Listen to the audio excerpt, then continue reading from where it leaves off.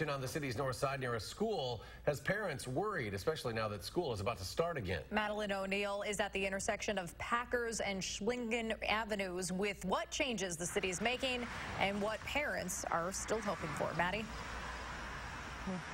Danica and Eric, I was standing here about a year ago talking about the changes pedestrians were hoping for at this intersection. As of today, these white markings in the crosswalk are new. The aim is to grab drivers' attention, cars that are often speeding past here. A traffic engineer says the flashing pedestrian lights here often do stop drivers about 80% of the time, but with a school right nearby, parents are hoping for more. With cars speeding by. It's like scary.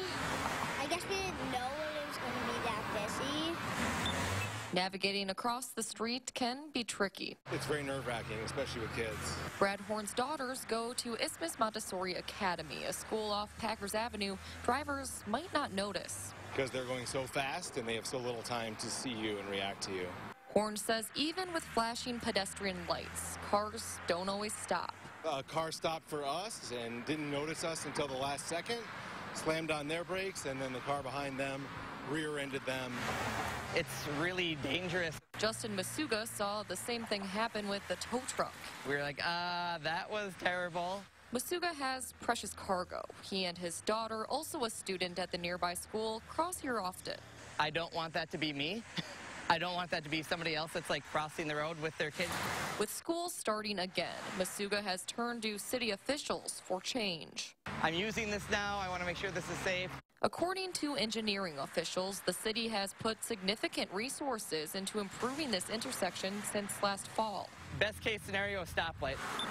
A city traffic engineer tells us while the intersection isn't approved for a stoplight, putting in the new high visibility crosswalk markings was a priority. I just emailed them the other day and then they were like, oh, we got those in now. It's like, okay, good. Masuga says it's a step in the right direction, but hopes officials will do more down the road. There's a school right there. I'd like to see this designated a school zone. That would make all the difference in the world. A traffic engineer says even though the nearby school isn't a public school, they're looking into making this area an official school zone, which would mean lower speed limits. They're also planning to ask Madison police to increase enforcement here on Packers Avenue. Now, the main message from the traffic engineer tonight is slow down around schools, especially as the school year gets off to a start. Eric and Danica. All right, Maddie, thank you so much.